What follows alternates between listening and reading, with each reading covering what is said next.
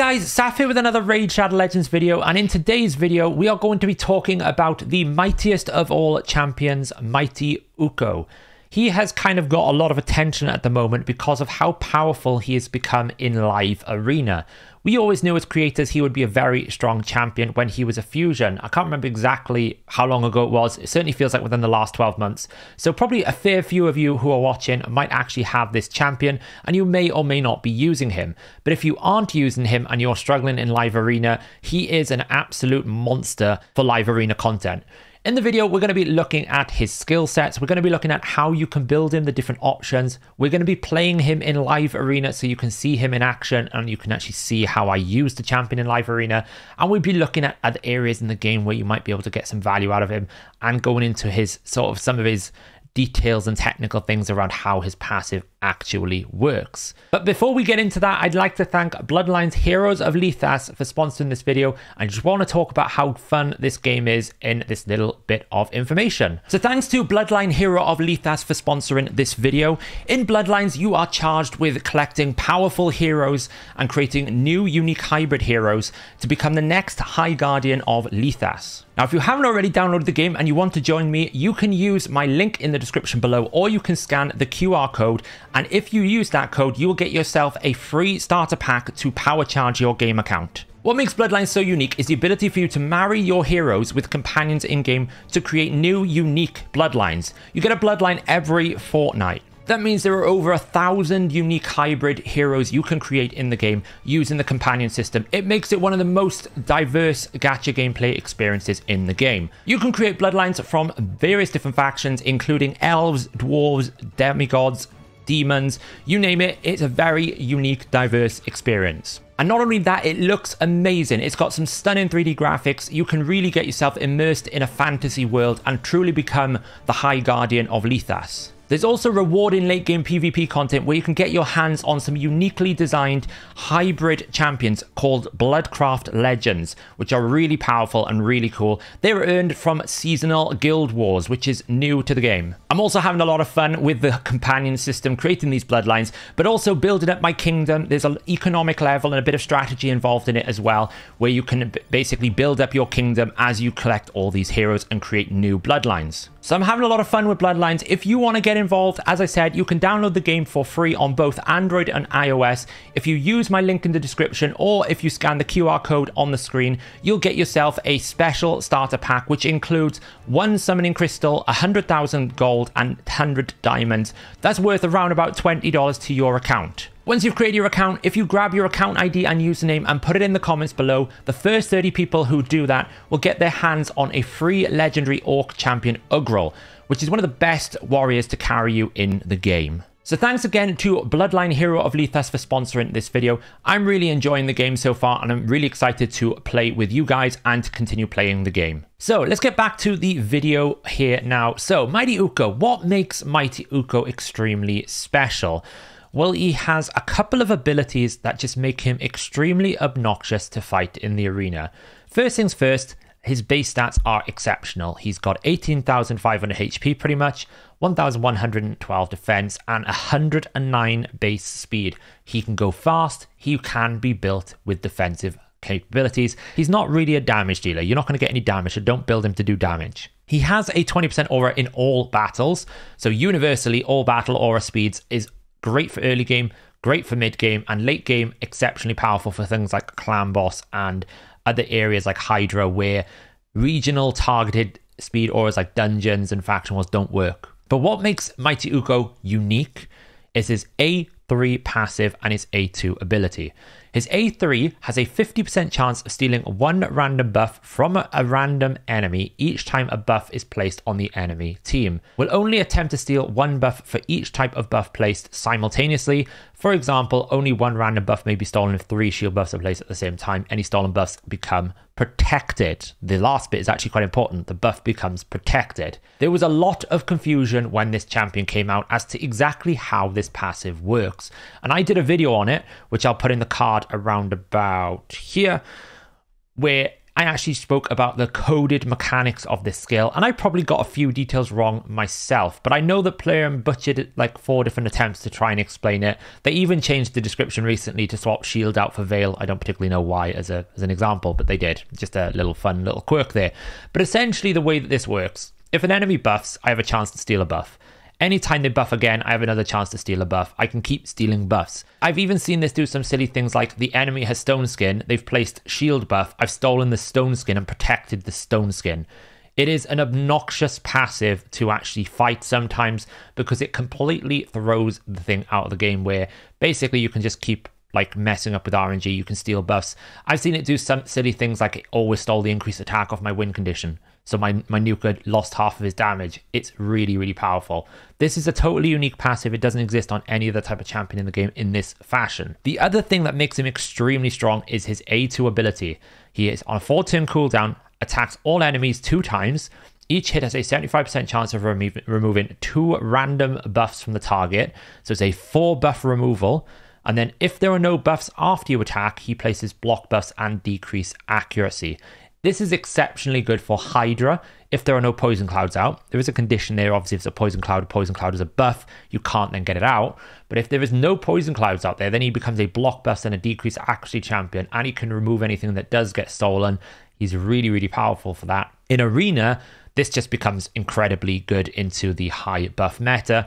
The only thing you have to be careful of is obviously polymorph. He is susceptible to being sheeped. So you got to keep that in mind when you're drafting in live arena or when you're doing any particular content, that in arena, if you're up against a high polymorph team, you don't really want to use Ukko for that effect because it's going to be a bit of a problem.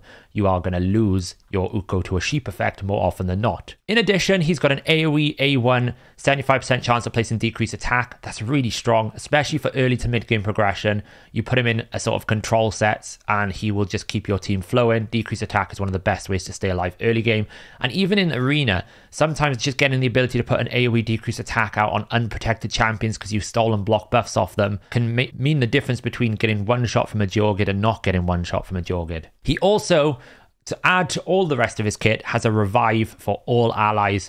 He can use this ability though even if there are no dead allies. So for an arena defense meta, not live arena, but like tag team defense, classic arena defense, this is not so desirable because he will probably do this nearly all the time and you can't really get as much value out of it. But when you revive them, they come back with 40% HP and block damage. So it's quite good as long as you're not facing something like a Rotus or a buff stripper like an opposing Ukko to get your team back and guarantee them to get a turn. That's on a 4-turn cooldown. You also get increased speed as well, if that's the case. He's a speed demon. You know, in Hydra, you can basically keep using this ability to give yourself AoE increased speed, AoE decrease attack, AoE block buffs, AoE decrease accuracy. Hydra S tier, live arena S tier. Not really that valuable, I would say, for clan boss. I think there are better options, but could be used if you do need to build that kind of 4-3 speed buff ratio. There are options there. Very good for progression based, carrying you through dungeon waves. Probably very good for dealing with things like Ice Golem. AoE decrease attack is very, very valuable in Ice Golem because the boss hits so hard. And yeah, so those are the areas I would say is really good. And obviously Faction Wars, he's probably going to be a hard carry because it's an AoE revive. So let's just have a look as to how I have built him. And I've built him in the way that I think a lot of end game sort of high-end players are playing the game at the moment. Although there are better ways to build it than I have built it because my gear for certain things are limited. So for a blessing, I've got a 1-star soul. I've chosen polymorph. I think that's actually a very good option. Another great option is life harvest at the moment. If you're facing lots of revivers, life harvest is absolutely, like, it's so strong. The more chances he gets turn meter back, the more he can A2, the more he can A1, the more he can just like cycle. It becomes really difficult to deal with a high awakened life harvest champion. But certainly at a lower awakening, polymorph is better, especially with Mighty Ukko in this build because I've gone fearsome presence. So this 5% chance is a 10% chance. So it's a lot more likely to happen. Other blessings, you could go temporal. They're not really worth it. You could go the aura if you want. I don't think it's worth it. You could go cage if you want. But again, his passive is going to protect the buffs anyway. So it's kind of a waste of time. So definitely I would say either polymorph or life harvest for Mighty Ukko. I'm on a 1-star, so I've gone the polymorph route. So you can see here, I've got him booked on the A3 and the A2. I should probably book his A1 eventually. but I just haven't got the books at the moment. And I have built him in stun set. So the idea, what we want to do with Mighty Ukko when we go into live arena, is we want to just permanently control the enemy, because stun sets don't require accuracy. So those Mithralas that you can never debuff, those Sifis that have like 400, 500, 600 resistance, all those champions you don't need accuracy for. You can control them and you can break the flow of battle. You can stun those nukers before they can get a turn, and you can guarantee it because you can take away the block buffs, the block debuffs off the nukers specifically. You may not be able to build enough accuracy on him to be able to take away from the high resist champions, but that's not so important. So I currently have him in a 280 speed, 352 accuracy. In an ideal world, he'd be faster and he'd have probably another 50 accuracy. Like in an ideal world, I'd be up to like 310, 320 speed and probably about 400 accuracy.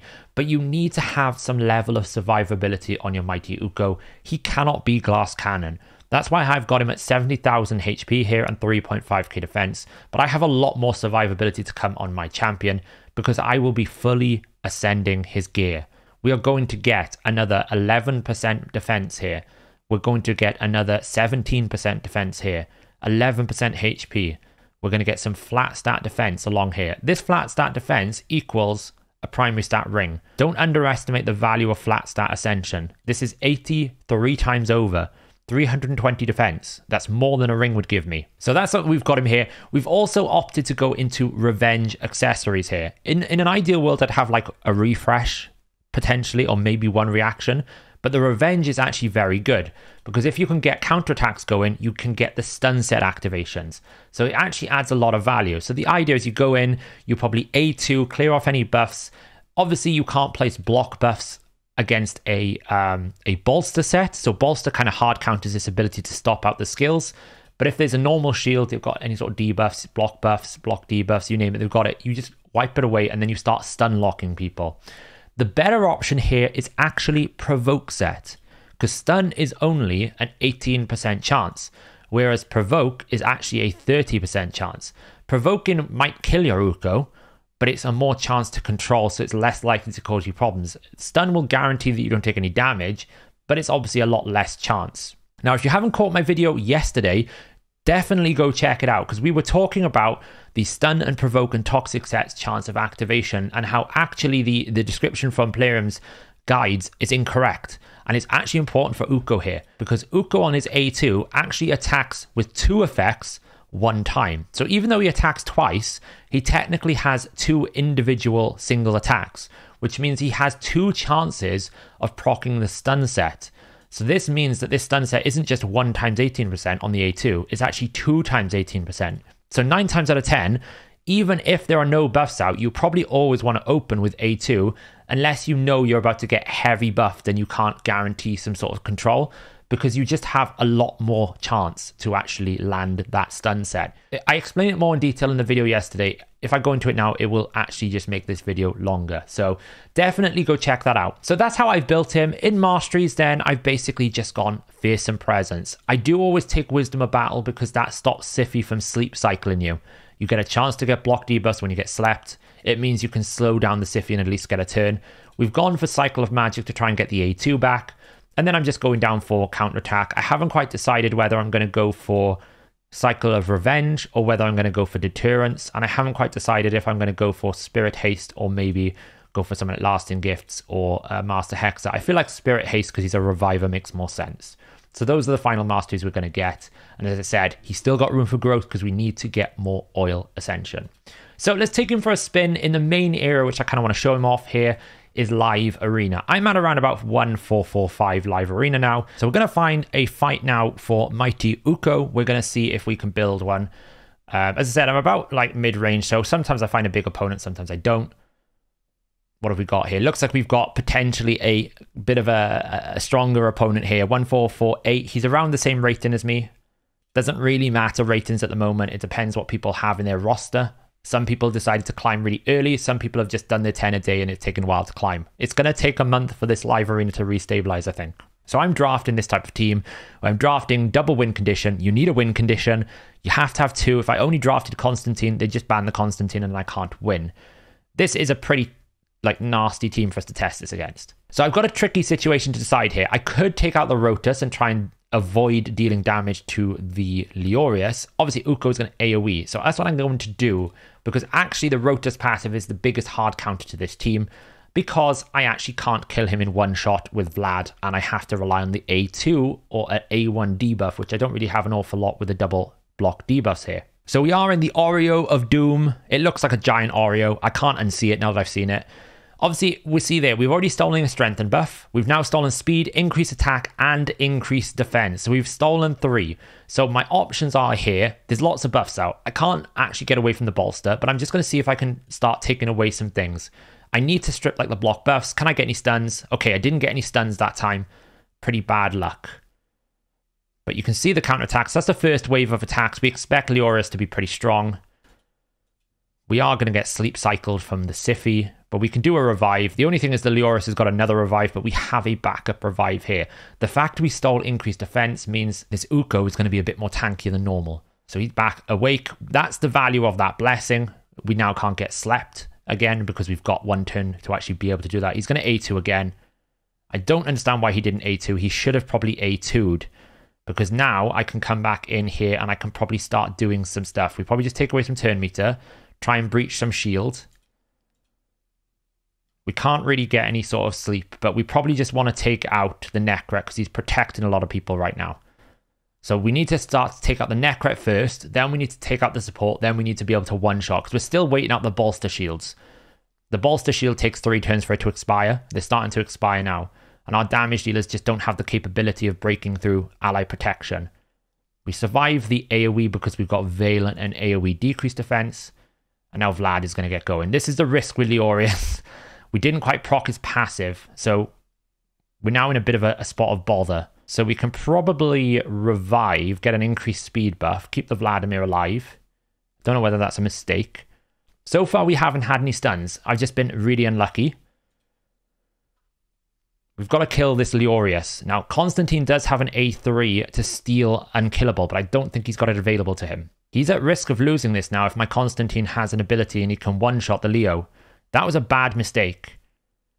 This is the interesting thing about Live Arena. He chose to try and kill the Reviver when actually he should probably have killed the Nukas, because now that I've got Constantine, I've actually block revived his Nuka. So the only way I lose this is if I actually can't get a turn on Duchess, which is possible because of the Siphi sleep cycling. This is where that blessing comes in real handy. He's made another mistake because he's targeted the Duchess when he shouldn't have. So this is all about misplays. This guy is misplaying the fight because he's allowing my Nukas to take control of the fight, which is, I suppose, what's different about Live Arena to Normal Arena. Normal Arena, the bot would have probably just A2'd, and he's lost that because he should have just killed my Nukas. But Ukko was not a great example there. We didn't really see the value of Ukko because we didn't get any stuns, we didn't get any control. We got really bad RNG, and that's kind of like the negative side of this build. It doesn't guarantee that you're going to be able to get stuns. It just, you could see that he was influencing the battle by stealing buffs and being a nuisance. Now, some things to note, you want to kind of hide your Mighty Ukko in Live Arena. Don't first pick him, because if you first pick him, he does have some natural counters. Mortu Macabre is the one that comes to mind. If you AoE all the time on an A2 and an A1, then obviously you have a very high chance you're going to activate Peril. So you want to kind of, like you can see, I'm drafting different champions later. I want Necret to always be last in my turn order, because the Necret passive will guarantee if I actually take a big AoE nuke, it might keep my actual DPS alive that's protected by him, because he has the passive and it's all based on like team order. So the damage is done in team order. The damage to the champion first means it activates the passive before Necret dies. Then I get a big shield and they probably survive. I'm hiding the Ukko to last pick so that I don't get counter drafted with a Mortu. These types of teams I really struggle with because I have to ban the Warlord, otherwise I don't get to play the game. But at the same time, he's got a Kaimar, which is going to do double Baron nuke. I could take the Arbiter out to try and reduce the increased attack, but it's a +4 Rhodas. So I feel like no matter what I do here, I lose. Now, unless his Kaimar is slower, this is going to be a bit of a loss. This type of team is what my account really struggles against, because I just don't know how to beat these like double lockout reset type of champion setups. Because it doesn't matter if I ban the Kaimar or the Warlord, I'm not going to get a turn. Like the Warlord's so fast, I'm probably going to lose all my turn meter unless I get a good counterattack. Maybe this video will never see the value of stun set because he's never going to do it. That potentially could be the video as well. My Duchess is about to die because I lost Stone Skin. It's a calamity of bad RNG.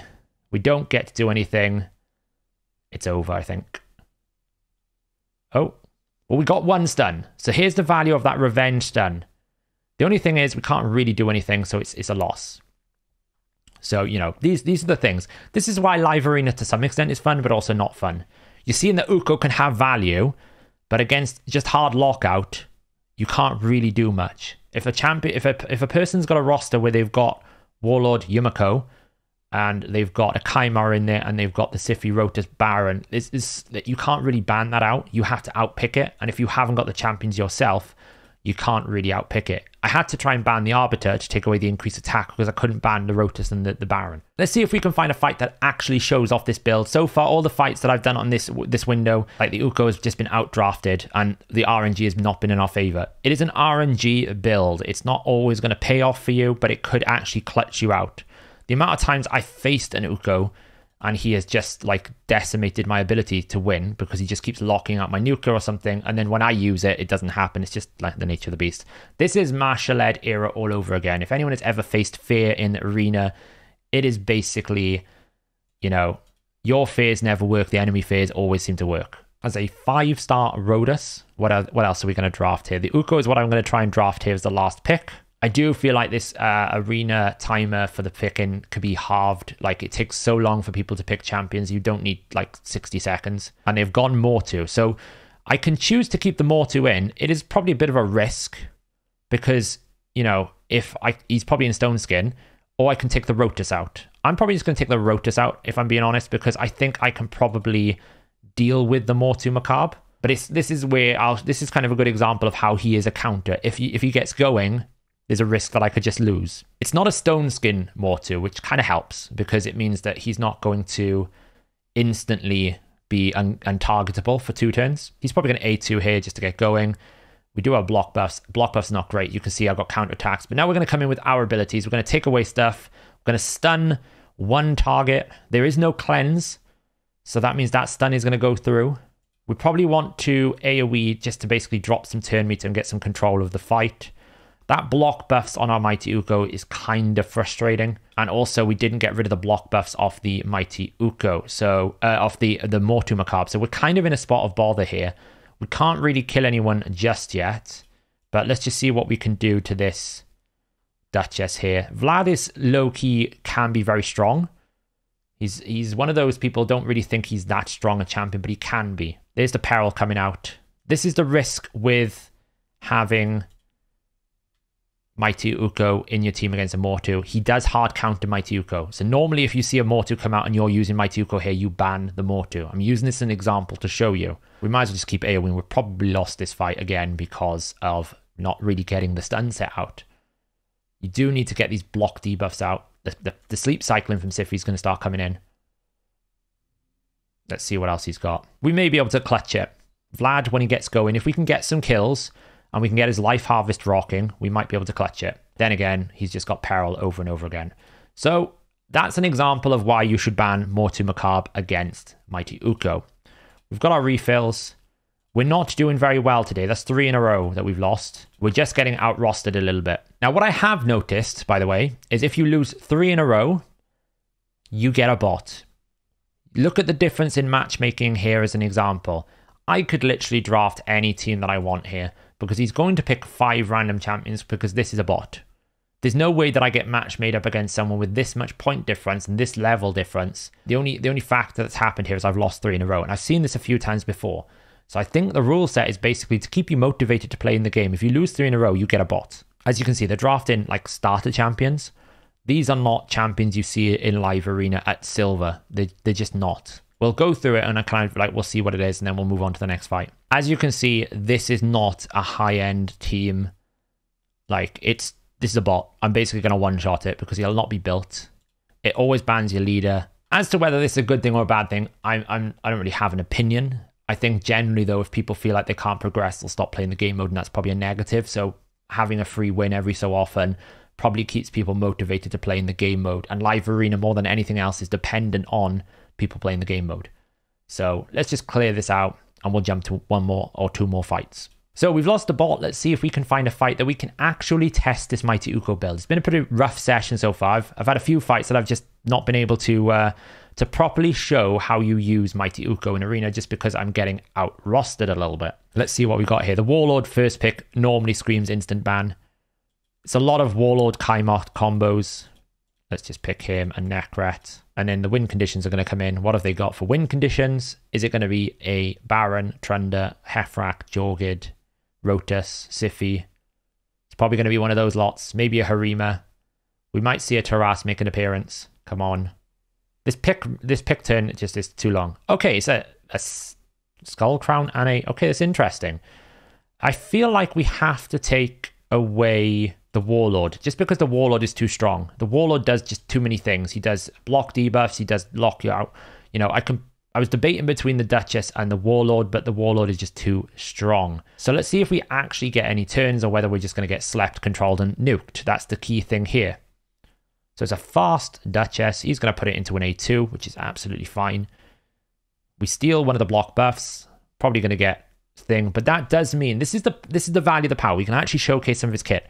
Because he was able to steal a block debuffs, he protected that. That denied the Kaimar from being able to sleep. Now I can return with an A2, and I can probably get some control in. I've stunned the Skull Crown. I've taken away his increased attack. We did lose both of our revivers. That's really a strong Foley. We've lost because of the Foley. I mean, that's just like insane damage. I mean, he didn't have any attack at all. Can't really do anything here now, so we've probably lost. But you can see, like, if we just keep A1 in, you can see the value of the build here. We can just keep stun locking the Skull Crown. If we had not lost both of our nukers, this would be a great win condition. But because we kind of can't win this because there's no way we're going to be able to do any sort of damage, unfortunately. So the Foley somehow managed to kill me. My Constantine had reaction. So it wasn't like they weren't well built. But that's the value of the passive there. We'll do one more fight, see if we can actually find a fight we can win rather than having fights we keep losing. And then I'll kind of show him off in other places as well, just to show you the value of how you can carry through different wave content and various different things. But that is the value of the passive there. It actually denied the Kaimar from being able to control him. Had we got a bit more luck and we were able to control and stop the nuke coming at us, we probably would have survived. So we're going for a Tormin straight away here, which is an interesting pick. I don't really see Tormin picked in the meta an awful lot. Very good as a counter if someone is just drafting speed team, because you can take away the block debuffs and deny them if you've got him. I obviously don't have a Tormin, so that's not a strategy that I can use. What are we going to follow that up with? So we've got a Kaimar Warlord. You're starting to see a little bit of the elements of the video that I released last week, where I started feeling frustrated with the arena meta because it is the same champions over and over and over again. Barring a few examples here, every single fight is basically Warlord Kaimar something something, Warlord Kaimar something. It's getting really quite stale, I would say. And it is something that gets, like, especially if you're in a bit of a cycle like today where I'm fighting the same teams and not really being successful, you start really getting demoralized about being able to compete. This is why actually having Warlord would have been a big deal for my account, because I can offer something up that is equally must-bannable, where a lot of my champions are not must-bannable, but they do have a big impact. So the Tormin's going to come out. Is it a damage Tormin? Is it a control Tormin? Based on his speed, potentially. Like, he's been sheeped. Now, can we get some stuns? No, that didn't work, unfortunately. So the Rotus is going to start killing people. We basically can't play the game right now. And we're probably going to lose because we can't play the game. Because the Kaimar is going to power cycle. He's going to do that. He's going to kill my only reviver, which is Ukko. We did get a stun. This is the value of the stun set now. You can see we're probably going to get slept. Ukko can basically keep power stunning, hopefully. It might give us enough time to take a turn. It might not. Ukko is basically dead. So it's a one-hit wonder team now. We're basically, can we get Constantine? But the fact we were able to get some stuns and actually get some control might give us the opportunity for Constantine to one-shot and win this. Let's find out. No, because the sleep. Kaimar is OP. Oh, it's so frustrating, isn't it? Oh, how did we wake up? Someone in comments, tell me how we woke up there. Because waking up has actually won me the fight. I've no idea how we woke from that. Bugs galore. Let's do one more. The final token for this window. And then we will show him off in some other content so you can see the value of this champion. So we've got someone with a Marichka portrait. Doesn't necessarily mean they're a Kraken. What's the first pick? It was a weird pick to pick the Torment. I feel like the Torment wasn't that valuable. Especially first pick. You want to be scary on your first pick. I don't really think of Torment. Like if you show Torment, you kind of force me away from a speed team instantly. Whereas Torment is much more powerful as a counter to a speed team. Like for example now, if he builds like boost into nuke, I could just draft Torment and mess up with his rotations. That would be a good counter. It would probably result in the Torment being banned, but then I can at least pick with 4 champions knowing exactly what I'm walking into because he's shown his hand quite early. That doesn't necessarily mean it's not a full nuke arb. Like this is going to be a really difficult team. We are going to struggle with this team. Ooh, because the Romantu has to be banned. We're going to have to ban the Romantu because he's just way too strong. But the Supreme Hellhades, if she gets debuffs, if they draft further debuffs, we could be in trouble. Because I can't ban away the debuffs. Then again, it's only a level 52 Supreme Hellhades, so it's not full damage. So probably not fully built. And they're also drafting the Ukko. So I think we take away the Arbiter. As crazy as it sounds.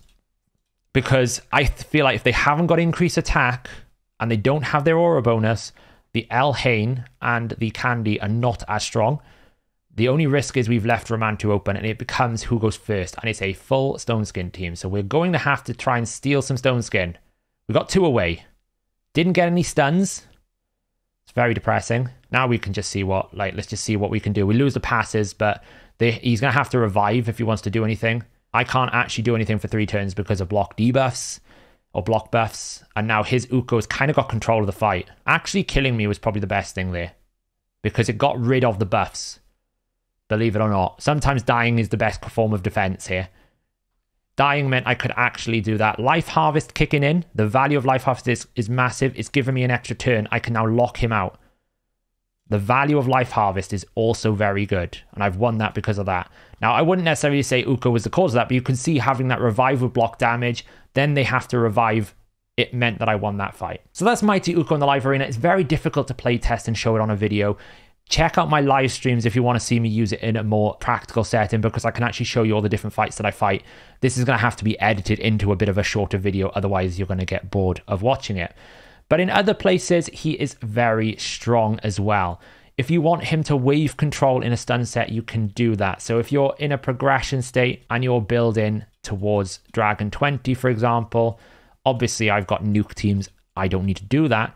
But you can bring Mighty Ukko in here as your speed lead aura, and you could bring someone like a Kale if you had him. I don't think I have a Kale built, but I could use someone like a Dark Kale here as a Poisoner, or a Venomage is a good example. You can bring in someone that's got an AoE decreased defense to try and help you get through the waves. Someone like a Stag Knight, someone like a Deacon. I think I got a Stag Knight here somewhere. Let's have a look. Let's just draft kind of like what I would say, someone who is early in the game. Something like my free-to-play would have like the Mistrider Dythe or the Deacon. You can start pretty much any account with the Deacon here if I can find him in this kit. So you can have someone like this for sort of a live thing. You'll see here, you get the speed buff, and obviously Deacon will come in and he'll do the AoE decrease defense. And then we're just kind of like working our way through the waves. The stun set's working for you. It's basically keeping the waves controlled.